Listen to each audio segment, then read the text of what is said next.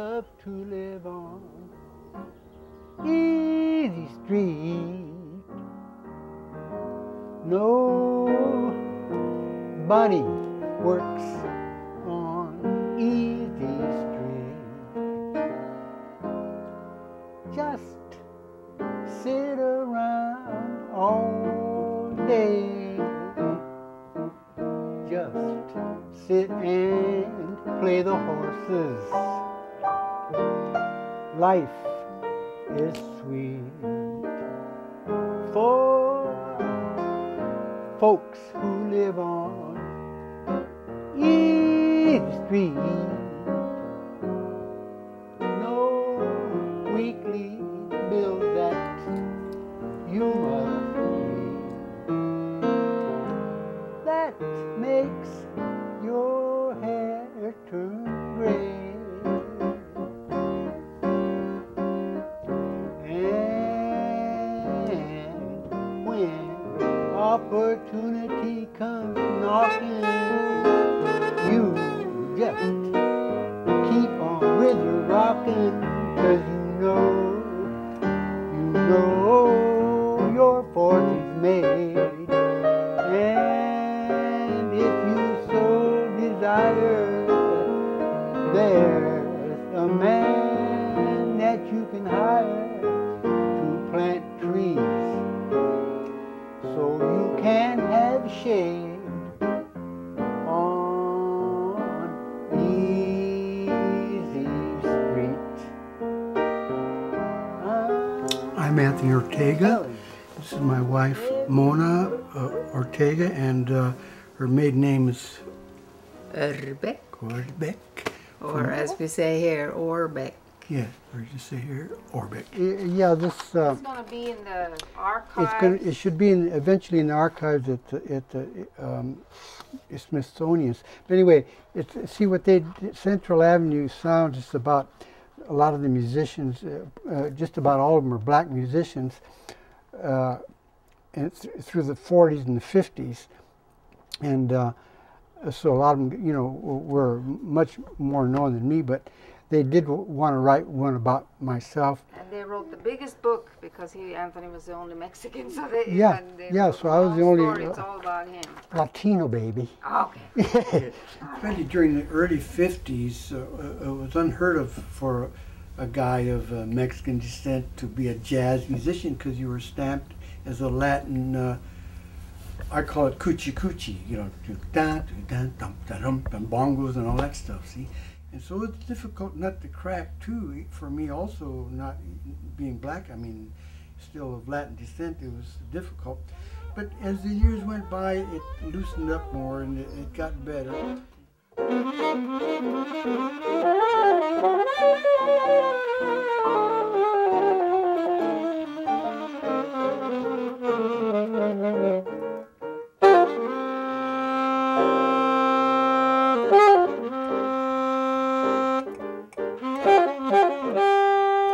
What got me enthused was learning how to play the saxophone.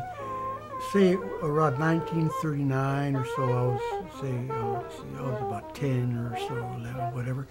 And I used to hear these swing bands, I was one of the first bands I was very impressed with was Glenn Miller, and the beautiful reed section sound he used to have, like with Moonlight Serenade, and so I never dreamt that one day I'd be playing with Lionel Hampton, because he used to play vibes there with the Benny Goodman Trio. I told my mother, I said, "Oh, Mom, can you give me a saxophone? I want to learn how to play the saxophone." "Oh, you're not gonna. You'll keep it for a little while and then you'll just quit playing it." I said, "No, Mom, for sure I'll practice. I want to play one." So I got a used alto saxophone because it cost less than the tenor saxophone. But anyway, the salesman there, it was at Lockheed's music store there in Los Angeles on Broadway and 9th and Broadway or wherever at the time. And the salesman says, "Oh, this used to belong to one of the saxophone players at Glenn Miller's orchestra." And I said, "Oh boy," so I don't know if it was true or whatever. It probably was, but I took it home, and I didn't know how to play it or anything. But I put it together and tried to honk on it a little bit. And so that's what happened. I just kept practicing, taking lessons. and getting better and better.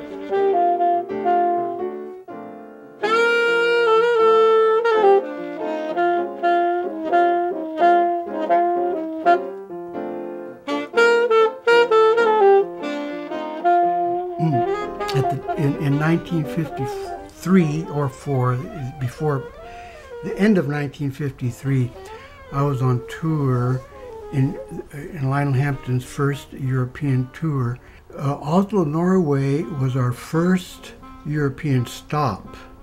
So we only had met twice, and then I was out skiing one night or one day, and when I came home, my mother said there was a long distance phone call from Germany for you.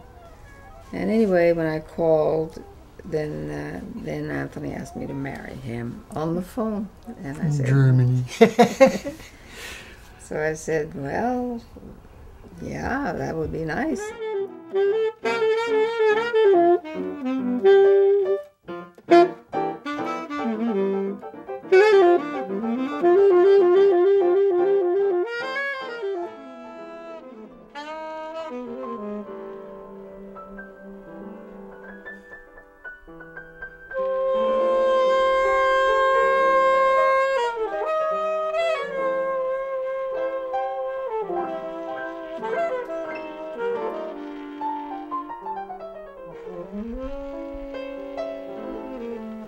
Anthony's family were more down-to-earth, regular Mexican. In fact, they would go follow the crops, you know, when he was with his grandparents. And none of them were musicians. He was the first musician in his family. In my family, my father was a musician, my mother was a musician, my grandparents were musicians.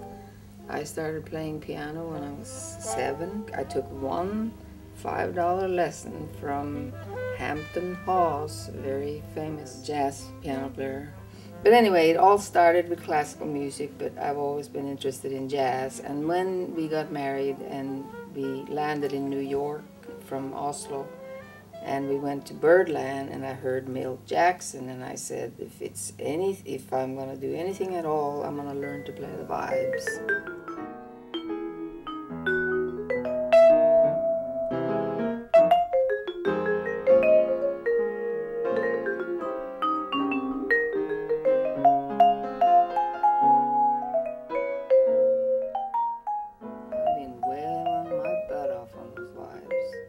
Nobody knows about me. A few musicians do, but I kind of like to keep to myself, kind of shy like they are in Norway. But now I'm retired, more or less.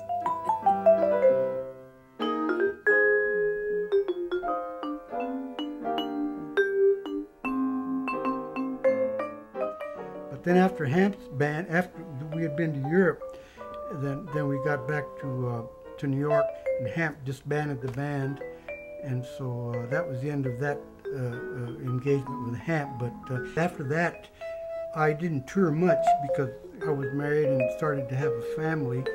And then from there, you know, it just went on to whatever other jobs would occur and recordings and stuff like that, you know.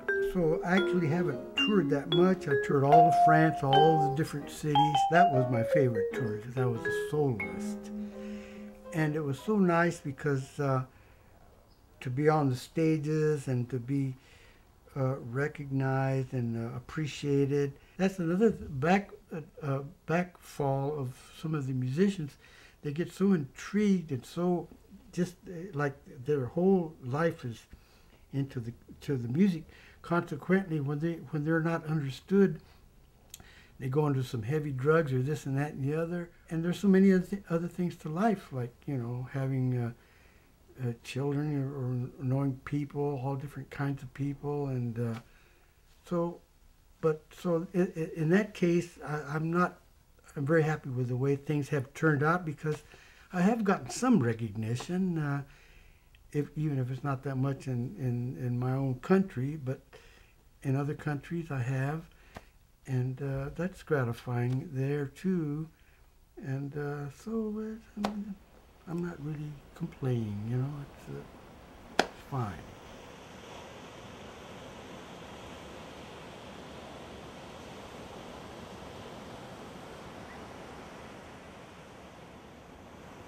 I mean, we usually try to get in a walk once a day if we can, if we have the time, and we have a lot of leisurely hours. And we try to get to the Y to go swimming for about an hour. YMCA, you mean? Sometimes we play a little bit, but we used to play a lot more. Yeah. When we had different jobs, we had to practice different tunes, and now I'm getting kind of lazy. Well, the feeling makes it gives you feel so good if you hear some music that you love. It just makes you feel wonderful. It enlightens you, you know.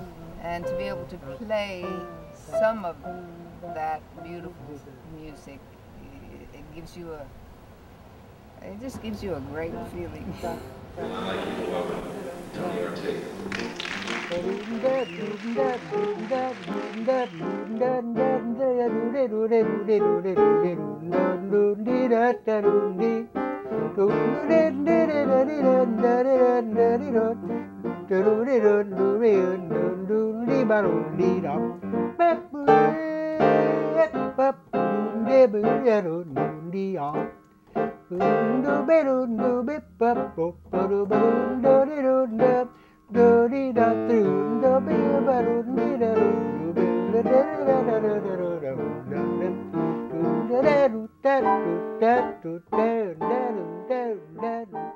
If there was a whole big place and you were going to play for thousands of people, you wouldn't even care. I'm a ham. I would play for the people, and he would rather play for himself. I have no regrets at all, because I'm just very happy, like I say, that I have been successful not on a big level, but things have been rough, very rough, many times in our lives. But Anthony has always managed to get another job playing music, and if he would have had to go and work in an office, then he would have had regrets. But he's always done what he wanted to do, which is playing music.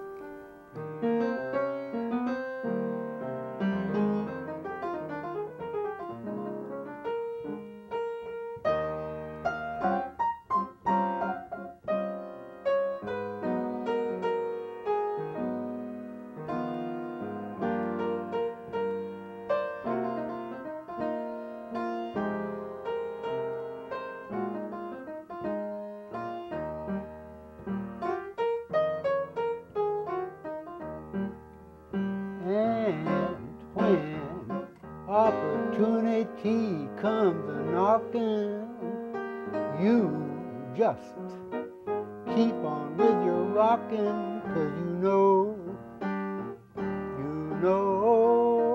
your fortune's made.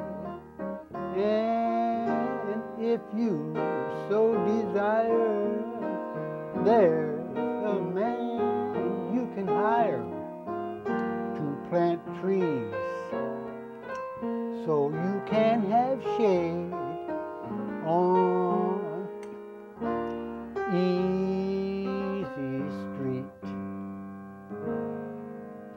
I'm telling everyone I meet,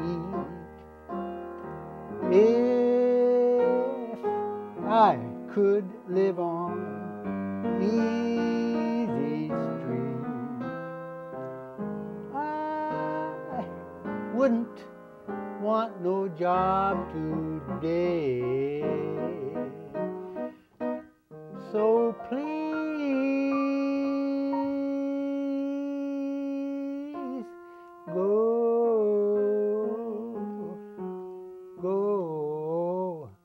go away.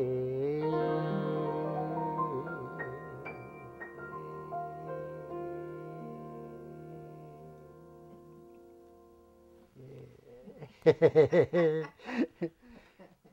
man. Yeah. I guess that's the street we took.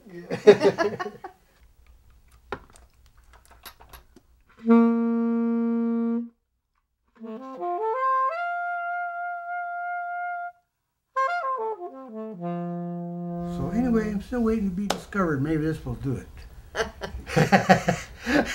This will do it. This is going to do it. No.